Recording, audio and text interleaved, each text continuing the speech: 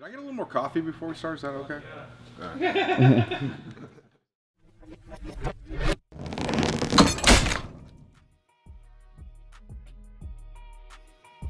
My name is Josh Bryant. I'm from South Lake, Texas. It's a suburb of Fort Worth. Yeah, I was the youngest American to bench press 600 pounds. Since then, I've actually had one of my students break it.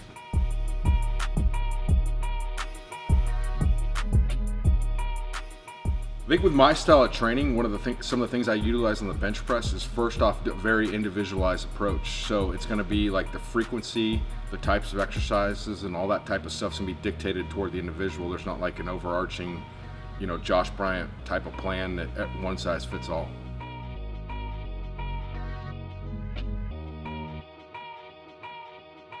Okay, so the first one we're going to talk about is Jeremy Hornstra, who in my opinion is the best bench presser of all time when you factor in, how much, because you look at him, he's actually competitive on a super heavyweight type of level. He's bench pressed 675 for not in his all-time world record at 275, but without making a cut, he was about 260 pounds when he did that. Then he has an all-time world record at 242 with 672, and he recently set the all-time world record at 220 at 601, but it was actually broke the next day. So it's holding 3 different all-time world records, and in the modern era that doesn't really happen. So some of the stuff we did differently from kind of what he was doing before is we talked a little bit about frequencies individualized. So with Jeremy, one thing I got him going is he goes 2 bench days a week. One of them is going to be his heavier bench press day. The other one's either going to be, sometimes we'll rotate like more speed bench presses, other times more like close grips, but it's not quite as heavy. It's an accessory day where he also hits his shoulders. So some of the key things I think that have helped Jeremy initially was really building his drive off his chest with an exercise called the dead bench press. Integrating in some heavy dips and things like that helped him a lot. And then also, you used to call it deloading, now I call it reloading because it's a more proactive approach, but taking where we go 3 heavy weeks on, 1 heavy week with not so much volume and intensity, just kind of back it off a little bit, but that gave him a chance to perfect his technique and things like that. So that's been huge for Jeremy. And I also think, also another exciting thing is Jeremy's actually going to be doing a full meet in August. So that will be pretty exciting to see how he does there. But yeah, in my opinion, Jeremy is the best bench presser of all time.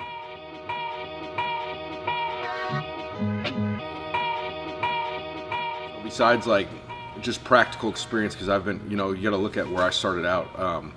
When I was in high school, my first real job besides seasonal type of Christmas stuff, when I was 16, I was managing a hardcore gym. So I got to be around all these great lifters, place where Ed Cohn and those type of people came through. And then I also just did it myself. So from there, I kind of, I'm growing up in this, seeing it, being around, Dr. Salaria, Dr. Fred Hatfield, people like that. And then I got to, do it myself. So I've never, I'm not like a career change of I didn't at, 27 years old have a mental breakdown doing stocks and got into this. This is all I've ever done. So I think a lot of it's experience, because experience doesn't necessarily dictate competency.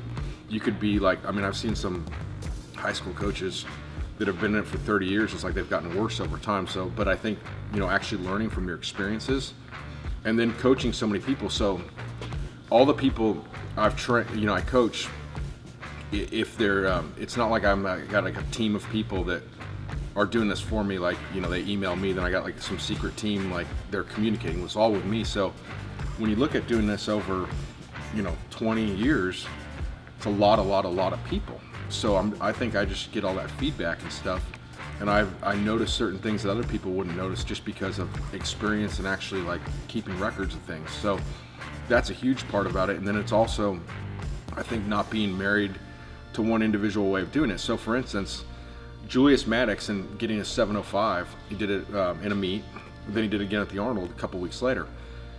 So we went initially from bench pressing twice a week to now he's bench pressing every 10 days. A second day, accessory day, he does push-ups. Okay, so that's sort of one thing people might take issue with, saying, I've heard people say the ideal frequency is X amount of times a week, where there's no way that's going to be true. So I don't have, like I said, a Josh Bryant type of method. I just do what works for the person. I think since I'm, kind of a whore for results, and that's all I care about, that's why it works.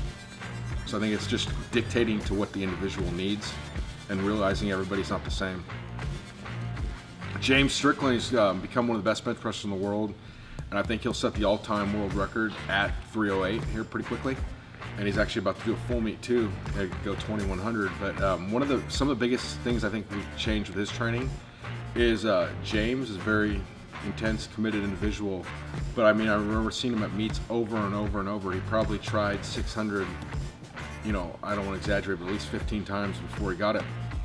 So what the problem was, is it was very random. One day when I was actually training, you know, Big Al Davis, he's another big bench presser, 670 raw. We were at the Metroflex in Arlington, and James showed up there, and I talked to him at a couple meets, and it was odd because he's from Houston, so you know Texas is big, so that's like, you know, real far apart from where we're at in Fort Worth area. And anyways, he showed up and talked to him a little bit, and then thought he was gonna start. He didn't.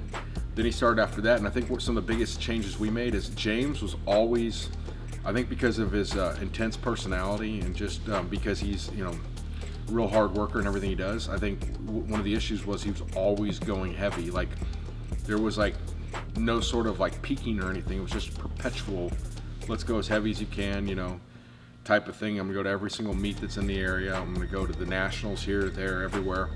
So what we did initially is back him way off and really get some volume work in, some rep work, and kind of built, you see his physique's more, built that good hypertrophy base in the off season and started hitting, you know, stuff, not just, you know, I'm gonna go in, bench press, do a heavy single, take 3 hours to do it, but actually got him on timed rest intervals, things where we're going, you know, 8 sets of 5 with a 120-second break, like someone like never trained before, supersetting that with seal rows, and really started to build his physique up, build him up in the right muscles, and it gave him a chance to also back off that heavy rate, mentally recharge him, as well as physiological, of course.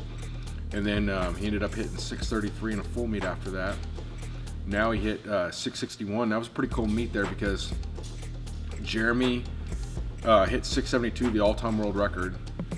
James hit 661, which is like a 28-pound PR. When you're at that level, that's huge because, you know, people are, you know, fighting for table scraps on a 2.5-pound PR. So that was huge. And then Julius Maddox also hit the 661 there, and he got out of the groove on his third attempt at 688. But I mean, that would meet, he was ready to go 700 too, just didn't quite work out.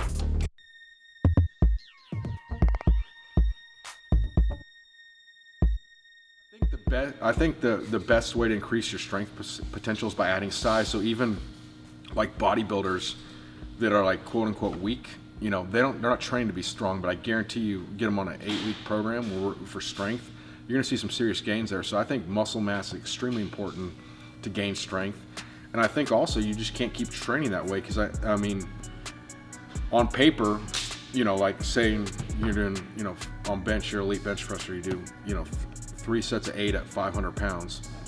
Even though it's way more volume than doing a single at 700, it's not gonna be as taxing as doing a single at 700, regardless of what anybody says. So that's kind of where you get that experience in the field of, you know, not just going off a textbook, but yeah, you know, like doing a single at 700 is gonna require like a Zen-like focus and just a CNS drain where, you know, what I'm talking about, the volume work also gives you a break from that, plus is going to add you the hypertrophy. So the key is just to be able to properly apply that, because I think there's been sort of a trend in the last few years to, you know, just go heavy all the time on the same lifts, and this isn't Olympic lifting. So yeah, there is of course there's an element of technique, but there are people with quote unquote bad technique that still lift a lot, where you don't see somebody in the clean and jerk set a world record that doesn't look good doing it. They look real good doing it. So this is a skill, but not as high of a level of skill, so it doesn't have to be practiced all the time as heavy as you would in Olympic lifting.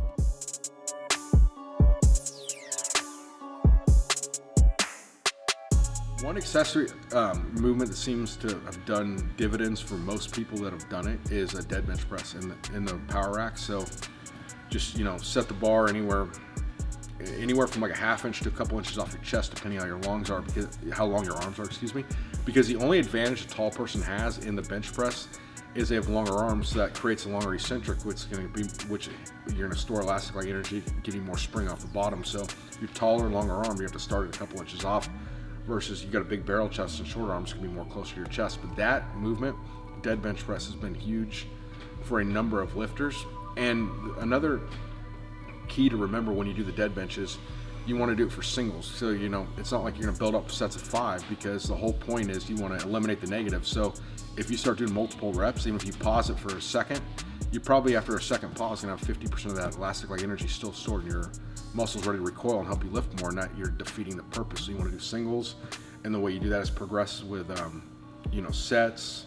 You know, you might do more or less sets, vary the rest periods, things like that. Another good accessory movement we actually got from you guys was the Spoto press.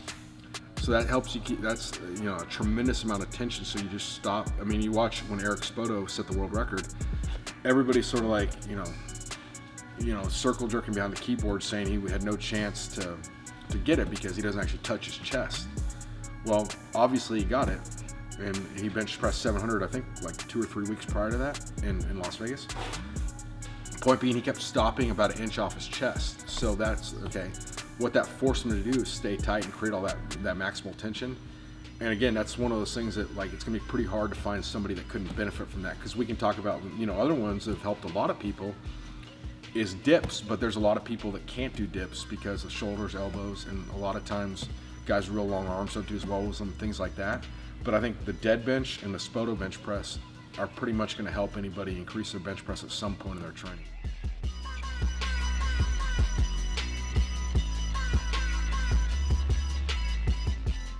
Yeah, so with bench form, a lot of the guys that are coming to me already have a technique that works for them, because I'm generally not like, you know, hey, this is like Joe off the street, he's never bench pressed before, you're gonna show him how to do it. They generally already have some kind of built-in form, and unless there's something out of whack, we're gonna stick with what's working. But definitely, absolutely, because you gotta look at a lot of variables, because even things like, for instance, if you're a 3-lift lifter, let's say you get a big arch, and all of a sudden your deadlift's down 100 pounds because your back's so sore from arching that much, but it only increased your bench press 10 pounds. Well, that's dumb, because your net loss of 90, 100 minus 10. So you got to like look at all these different variables, and absolutely absolutely the bench technique would be adjustable to the individual for sure.